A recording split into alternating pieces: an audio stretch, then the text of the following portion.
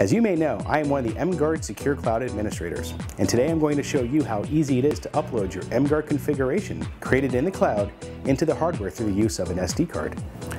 Note that you should already have your requested ECS.tgz configuration saved in your local drive. Now take an SD card, which doesn't need to be Phoenix Contact proprietary, and insert it into the PC. Perform a simple copy and paste of the ECS.tgz file from your PC to the SD card. Make sure you don't change the name or extension of the file, as the mGuard device won't recognize it and will cause an error. Eject SD card safely. Insert SD card into mGuard. With the configuration saved in the SD card, and the SD card inserted into the new mGuard, proceed to power cycle the mGuard device. The power cycle is the only step required to upload the configuration from the SD card. After the mGuard is powered on, the configuration is fully uploaded and running in your new mGuard device. For more information, please visit phoenixcontact.com/MSC.